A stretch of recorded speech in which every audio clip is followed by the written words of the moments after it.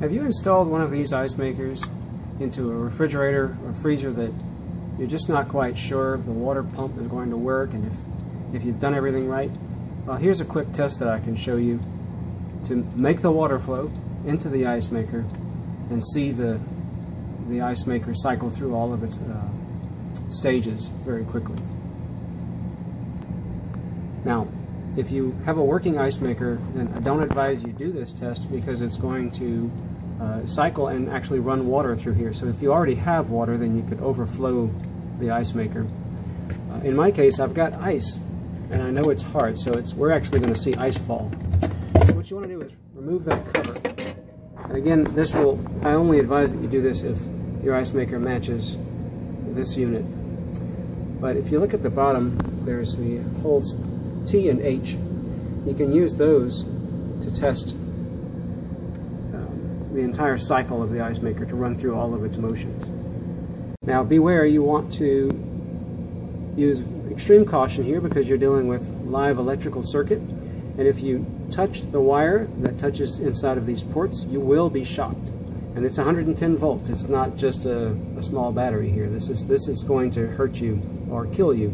So what you want to do is get a wire that's shielded, or you can use a paper clip like I have bent here with shielded pliers, and I'm going to be sure not to touch the metal part of the pliers.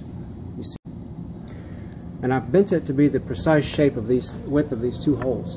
And what happens is when I touch in here, you'll see it'll start to turn and run through the motions very quickly. Now I'm going to insert it for 3 or 4 seconds until you hear a click. There was the click. So I've removed it. Now I'm safe, and we can just watch the ice maker go. You'll see the little notch at the bottom is going to rotate 360 degrees all the way around, and it will run through various stages. So I'm going to pause here, and I'll start the video again when something interesting happens, because this will take a couple of... Now the arm is actually raising. It'll take a few seconds. And there was the ice. Just fell in the bucket. Now we ought to hear the water come on. We won't be able to see it because it's behind that shield in the back.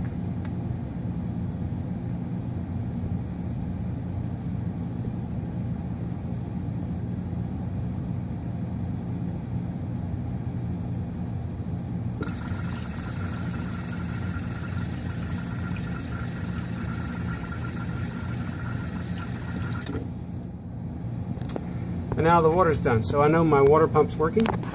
Quite happy about that. The arm's going to drop back down in a second. The little notch is going to rotate down to the bottom and stop and go back into a normal cycle. Also, just to show you, these are the ice cubes that it's making. If you feel like maybe they're coming out a bit smaller than you would like, you can adjust the water level using this screw right there. Half a turn in either direction. I think clockwise is going to be less water, and counterclockwise allows more water and gives you a bigger ice cube. So just a little extra tip there. Hope you enjoyed the video. Please subscribe, because I need to get to 1,000 subscribers in order for YouTube to support my channel. So thank you very much. Have a great day.